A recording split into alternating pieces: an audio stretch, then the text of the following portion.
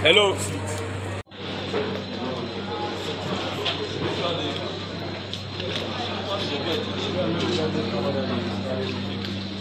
Start come up on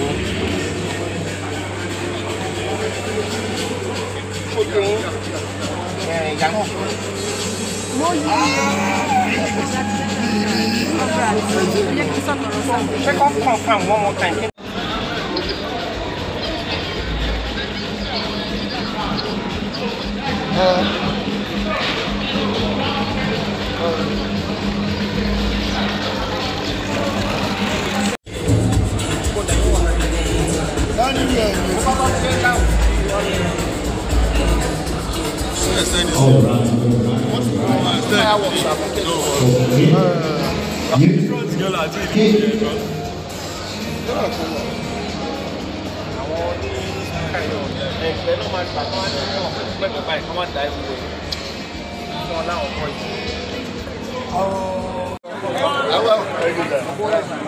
Pour le temps pour être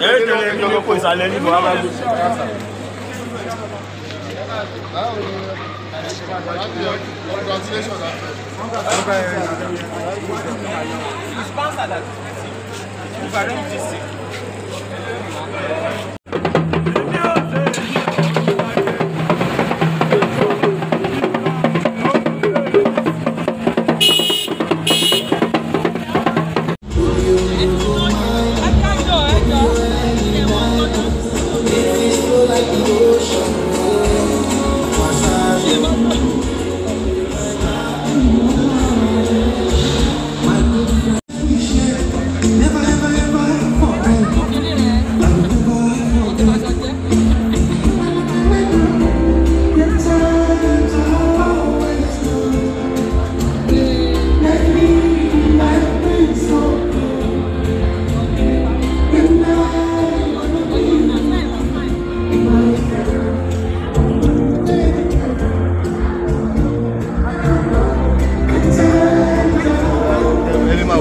concussion. Hey, need that. Okay, there might be having concussion. I think everywhere food. Anyone? The material of faces go nice. And they got one after the other. Come to Joko.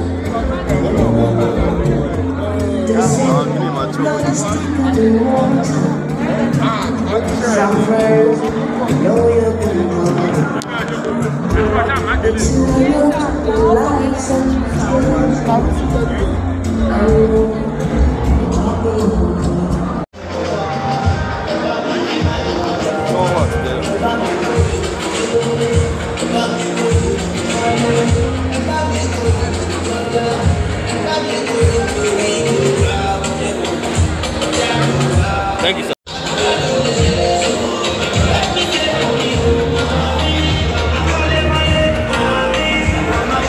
Sorry, your angle on Instagram.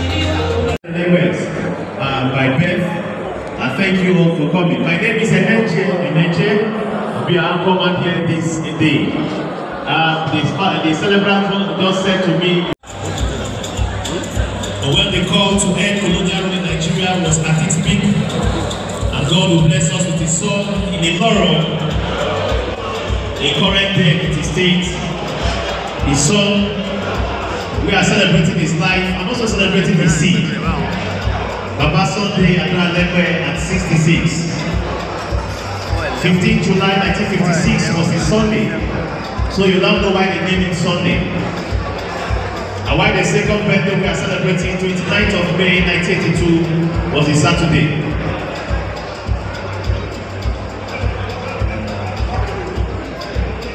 Daddy, your parents named you Sunday, and you born Akintayo, you don't name it Saturday. Thank you, sir. Was it a Saturday? Saturday. I saw it, I read it. Thank you very much for coming here this evening, and thank you for being part of history. Thank you, the Pumpy staff.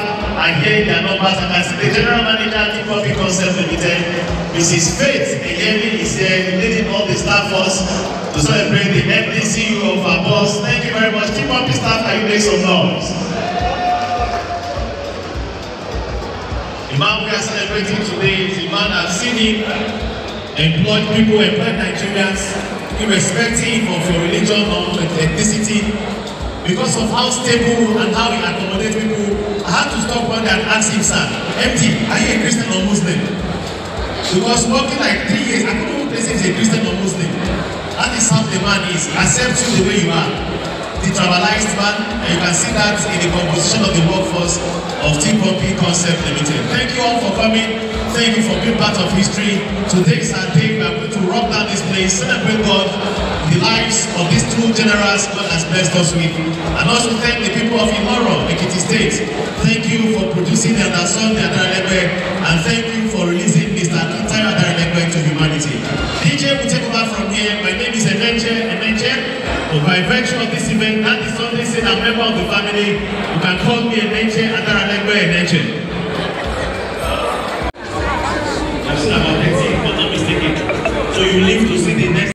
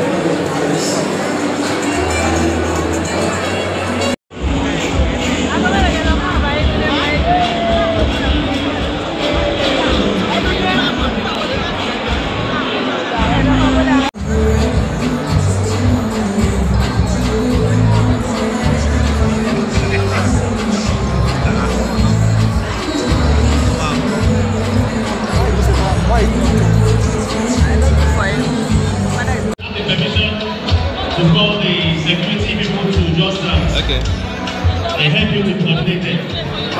Rhapsody photos, thank you, sir. Yeah, City people, thank you very much. And this event is live on the City People magazine and City People TV. Thank you very much, City People. Mercy in the life of Elder Sunday Adaralegbe and his son Akintayo Adaralegbe. Congratulations to the Adaralegbe's.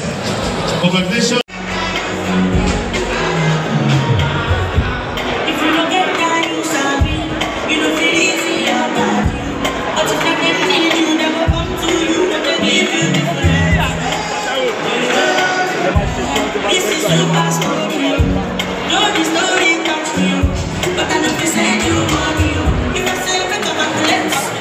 State and associate of at the MDCO Pumpy Concept Limited is. And please, if you're in the house, you have not been recognized. And please see, just help us put it in writing, pass it to the ushers, and they'll bring it to us. We are going to do justice with them.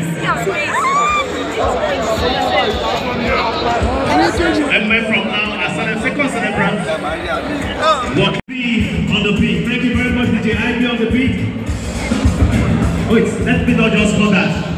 Increase that music. Let's go there. I see some ladies dancing by my right. Alright, that's all. Aha. Hey, not today. Not today. Huh?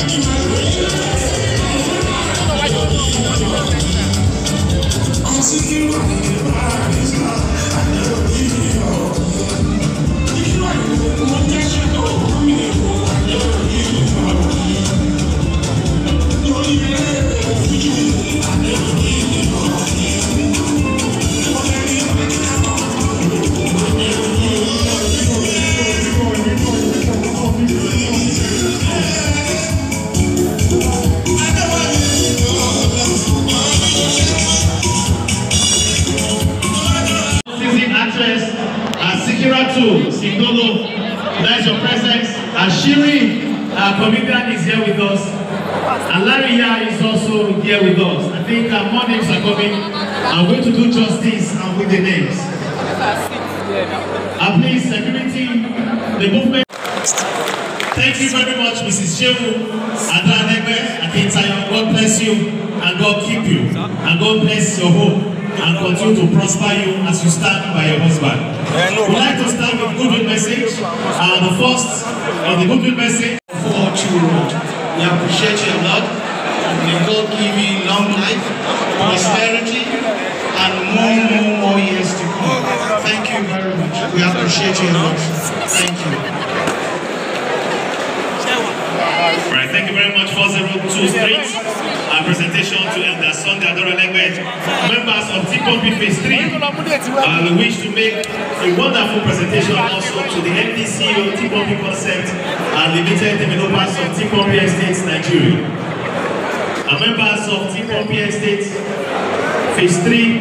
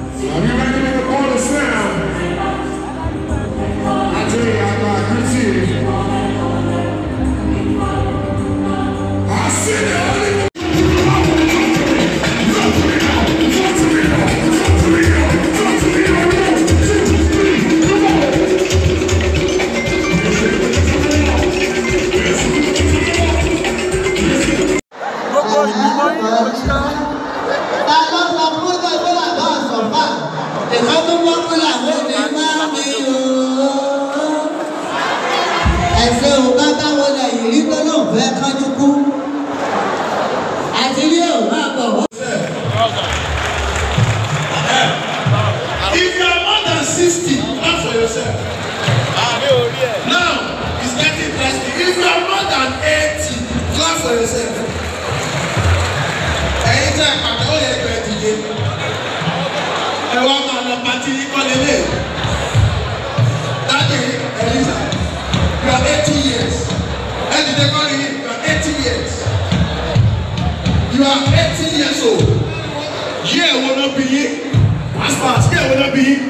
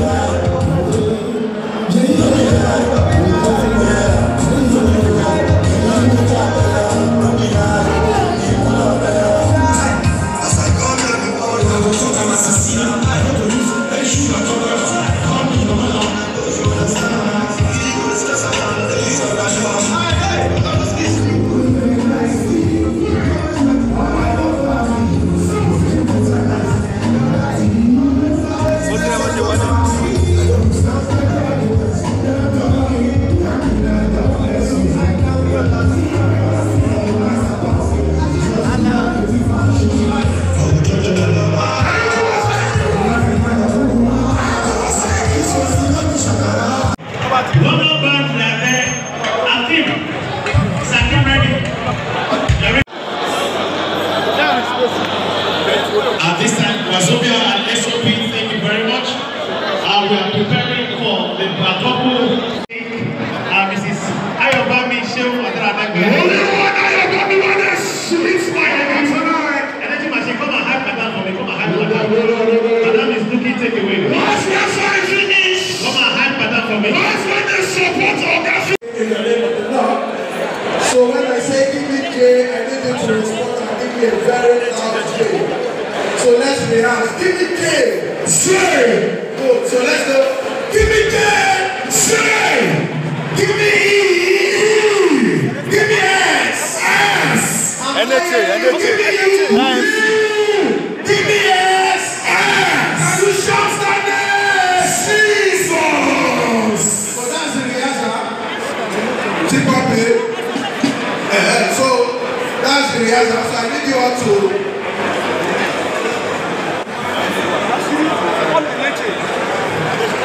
So I need you to hold your knives now and to communicate. So that's the pariwo Jesus. So now we are cutting the cake now. That one was the rehearsal, and I need you all to join this now. Give me J, say.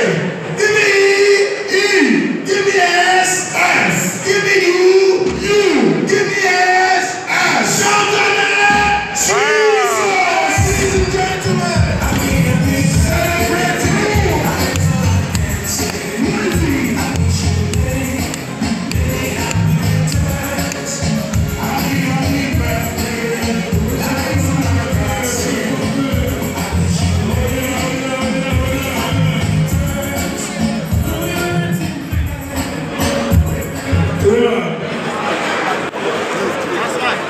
Ladies and gentlemen, happy birthday to our boss.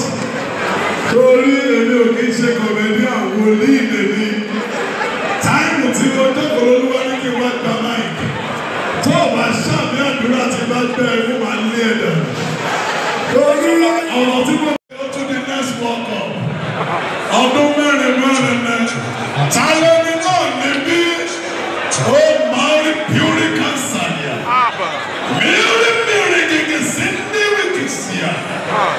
Miri pure carrier. Uncle Uncle, please come.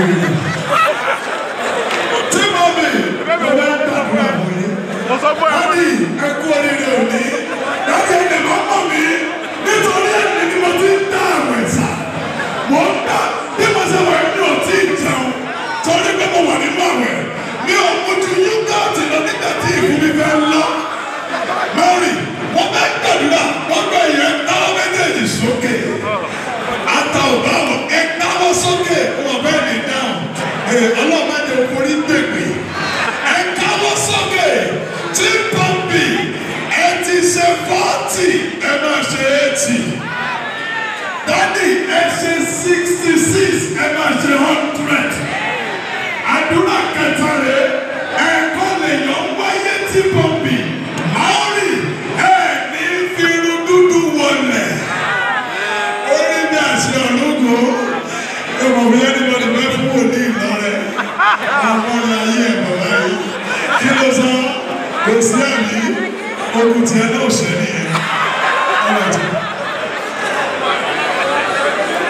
Ladies and gentlemen, make some noise for Wale. Can you please put your wonderful hands together? Show some love, show some love. Put your hands together, that's a special one. Yeah, thank you very much. Happy birthday, Daddy. Happy birthday, Pumpy. Happy retirement to Daddy also. It's nice to be here. Eleni, put a smile on your face, no matter condition. Daddy, everyone talk to Daddy. Daddy, you know, say you get what your father. People don't they come with gifts. That's why they pack up, baby. You know what you do? You write a record. What they give us, so we'll do the next one. See, Pumpy, even the picture top has the Pumpy. The way where they snap at the picture, the top. Well, and his beautiful wife.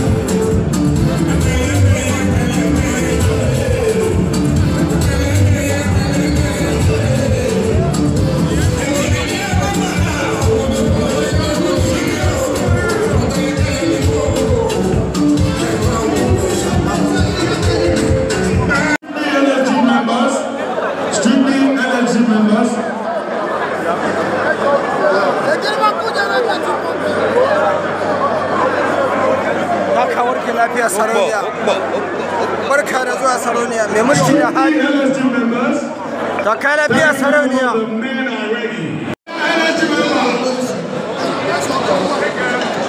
Thank you very much. It's really nice to be here. Streaming man. Streaming man.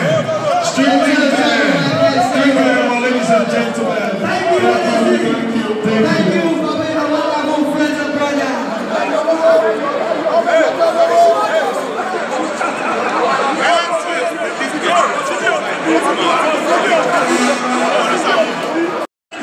Hey, Glitz, you do it.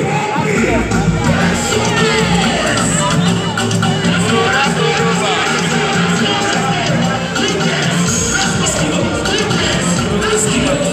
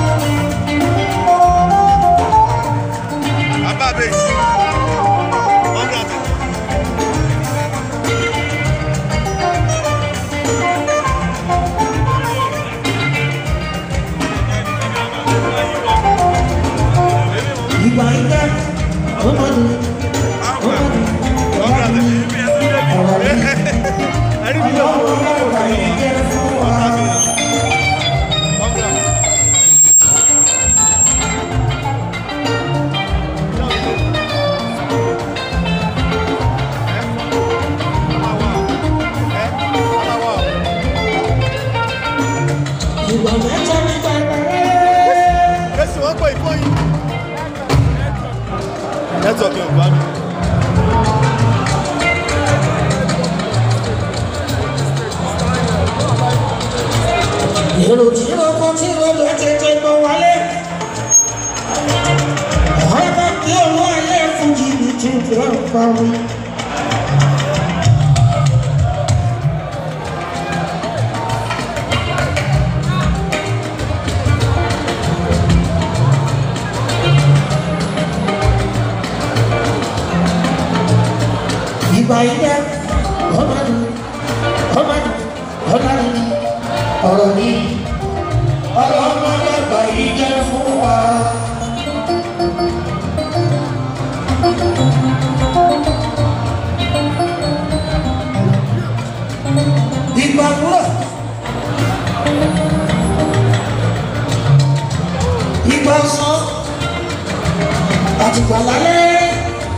Ẹ̀ṣọ́ promotion. Ẹni ọlọ́wọ́ bá bá fún. Olùkú ti dáadáa mọ́kànlá nítorí ọjọ́ iwájú rẹ̀ ni. Àwọn tó láyé lànà wọ́n ló gbà wà nítorí wọ́n ń jẹ́. Ìtayé là ń jẹ. Ọlọ́ọ̀. Ọlọ́ọ̀. Ìwọ́dọ̀ gba WhatsApp.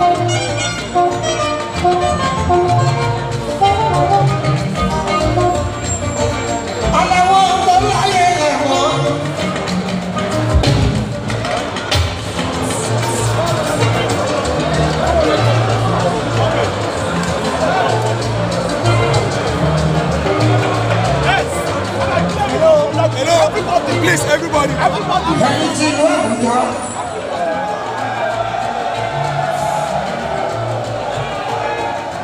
Capital City. Òkè ní ọmọ gbọ́nà àràgbà ní ọmọ orí. Báwo lọ Abuja o?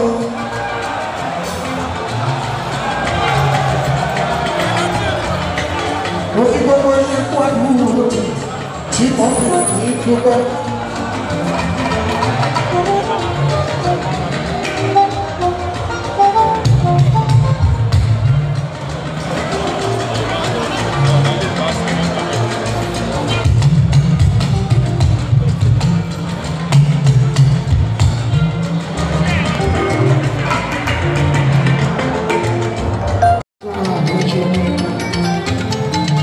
Gbogbo kọ́lékọ́lé tó kọ́lé ilé yìí á máa pọ̀ àbí.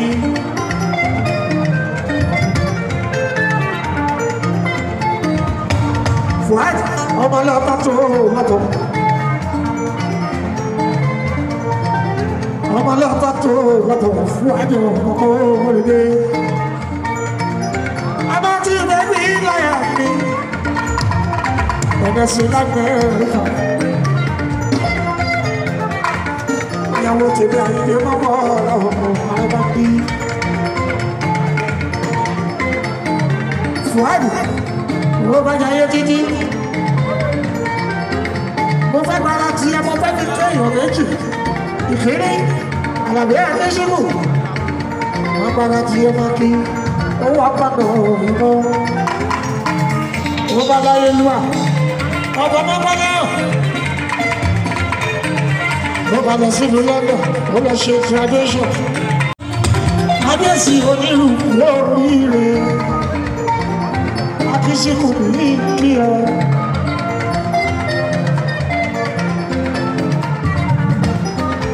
Fuad, mo fẹ́ gbára ti ẹ o, mo fẹ́ ti sáré oníkòyí. Ṣé tọ́mọrí? sí ààrẹ ní kò yóò wá kí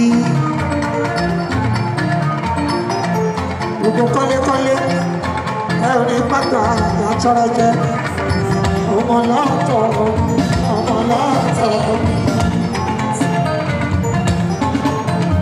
kọ́lékọ́lé lọ́tọ̀ ọmọ lọ́tọ̀ ni ẹ̀yọ́ bá ń kọ́lé tà àṣírí owó ni o fúlàní èèyàn tó ń kọ́lé tà àṣírí owó ni gbogbo kọ́lékọ́lé ẹ̀ ò jẹ́ nínú ọ̀la ọkọ̀ kọ́lé fún wa dẹ̀.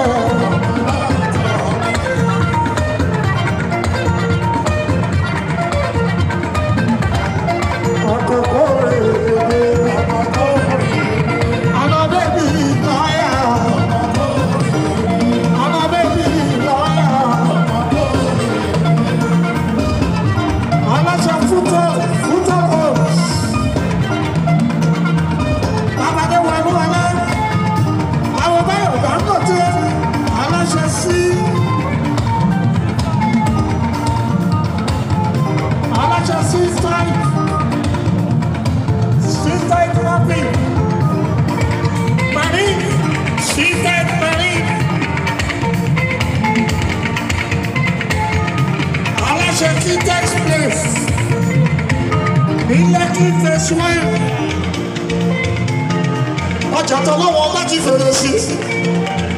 Gbogbo yín ẹ̀kú àdúrótì tí Pumpy mi. Táyọ̀ ní kí olóòkú àdúrótì gbogbo yín ẹ̀ ṣe sí. Ọ̀gá ẹni lọ́nà rẹ̀ yọ.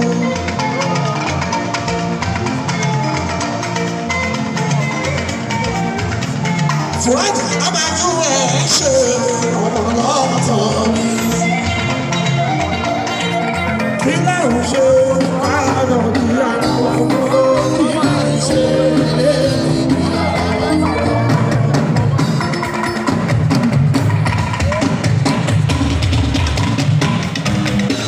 kílẹ̀ ń ṣe àárọ̀ bí àwọn ọmọ kílẹ̀ ń ṣe ilé.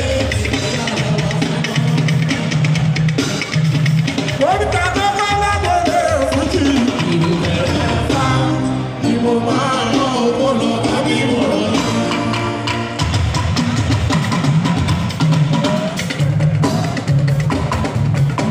Orúkọ akọ́kọ́ lábọ̀lẹ̀ fújì ìlú ẹ̀fà ìwò máa rán owó lọ tàbí wọ̀.